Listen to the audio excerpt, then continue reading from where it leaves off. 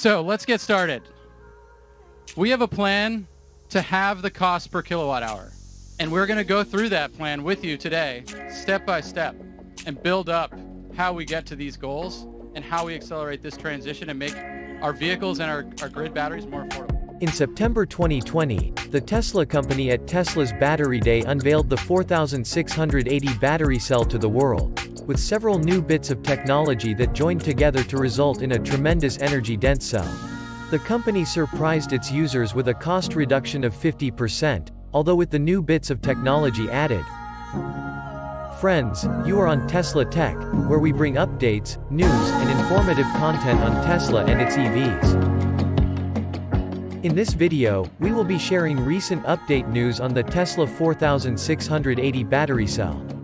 If you are new to this channel, please subscribe and hit on the notification bell to stay posted on the latest video we put up. Your subscription helps us to thrive as a channel and motivates us to put out more suitable content. In a tweet, the company's CEO Elon Musk said, "We have successfully validated performance and lifetime of our 4680 cells produced at our Kato facility in California. We are nearing the end of manufacturing validation at Kato. Field quality and yield are at viable levels, and our focus is now on improving the 10% of manufacturing processes that currently bottleneck production output. While substantial progress has been made, we still have work ahead of us before we can achieve volume production. Internal crash testing of our structural pack architecture with a single-piece front casting has been successful." Elon Musk, many months back, had been guiding his team in reaching a production capacity of 10 gigawatt-hours in the company's pilot factory to make a new battery cell in Fremont, California. These efforts have paid off, and the company today boasts of massive production of the 4680 battery cells. One of the most noteworthy improvements that 4680 cells bring to the table is the ability to shape a structural battery pack that makes the pack part of the vehicle structure, hence reducing weight, parts, and cost. This 4680 battery cell is the one powering several of Tesla vehicles like Model Y, Semi, Cybertruck and Roadster, and many others future produced at the Gigafactory in Berlin and Texas. The 4680 cell battery can run a range of 996 kilometers, equivalent to 619 miles. So on a single charge, you can drive from Maine to Washington, D.C. or Halifax, Nova Scotia to Quebec City. The company beats the stakes of people being scared EVs can't drive long distances. Before you feel stressed about driving and need a meal, then stretch your feet. 996 kilometers most probably shouldn't have elapsed, then you can recharge. So how long can this battery be recharged fully?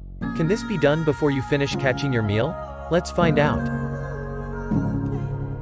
4680 cell battery from multiple reports indicates that charge times can elapse in 15 minutes on a level 3 high-speed charger. When not charging your car at home, you will be able to get it done on the highway quickly for those long road trips in the United States. As to the life of battery, the new Tesla 4680 is good and can last for 3.5 million kilometers, which is 2 million miles, before one can think to replace the battery. Also, the 4680 cell battery has a good future prospect of being better as the company iterates. With the new EV produced incoming 2022, the battery cell system and technology are the company's target. The development and ingenuity of ever more efficient batteries developed by Tesla will create mass disruption in the marketplace. In terms of energy density, watt-hours per kilogram, the present standard Tesla battery has 380 watt-hours per kilogram. In 5 years, don't be surprised if the 4680 dry cell energy density increases by 5% a year, compounded from 380 watt-hours per kilogram to somewhere in the 480 watt-hours per kilogram to 500 watt-hours per kilogram range. You need 450 watt-hours per kilogram to make commercial air passenger service viable. As we earlier mentioned, cost is graciously affordable. The company dropped production cost by 50%, that's the manufacturing time and materials required for the 4680. Competition is thus expected to prevail in the window at the local car dealer due to this price drop. Currently, over 4,416, Model 2170 lithium-ion Cells are placed inside a Tesla Model 3 or Model Y long-range edition battery packs, while to fill the same space with the new 4680 cell battery, only 960 cells will be required. Lastly, in cold weather, the 4680 dry cell doesn't have a traditional electrolyte, meaning any gel or liquid acids. Liquid acids and gels don't like cold. The dry cell eliminates that problem, especially when combined with the heat pump Tesla developed that will become part of the automotive mainstream. There you have it for today's video.